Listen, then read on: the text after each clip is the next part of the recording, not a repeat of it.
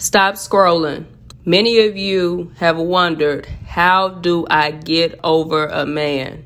You want to know how to get over a man. I mean, how do you really get over a man? How do you move on? Well, first, what you don't do is get under someone else. I know this is something society has taught us.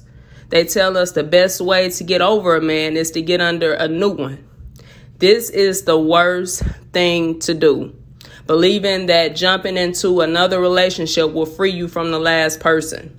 This only compiles your baggage. Yes, I said baggage because we all have some.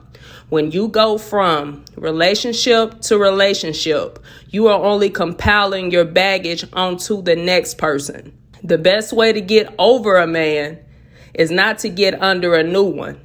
The best way to get over a man is to get under God. James 4:7 tells us this: submit yourselves, therefore, to God. Resist the devil, and he will flee from you. You see, the enemy wants you jumping from relationship to relationship and never coming to the knowledge and understanding that freedom, true freedom now, comes from submitting to God.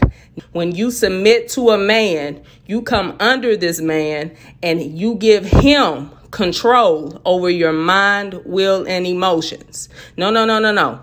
But when you submit to God, resist the enemy, you allow God to govern your life.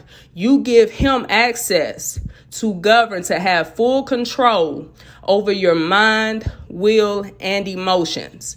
And by doing this, you will bypass all the wrong men. You will bypass all the toxic men, the toxic emotions, the heartaches. And guess what? The right man, when you submit yourself to God, the right man will be added to you. Ask me how I know.